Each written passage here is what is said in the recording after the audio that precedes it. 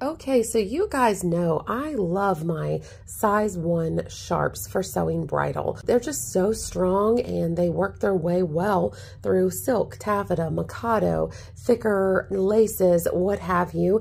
But perhaps you are reluctant to make the switch to that size because you feel like because of the thickness of the needle, it's a little bit harder to get it through the lace. Well, here's what I like to do. Just get a super fine emery board and go ahead and hold your needle at a very tight angle and bring it down like so. Rotate the needle. This can also help work off any type of small burr or extra dullness from use. Obviously, if you have damaged your needle, go ahead and toss it. But this is going to make it so much sharper, and it's going to be a joy to sew with.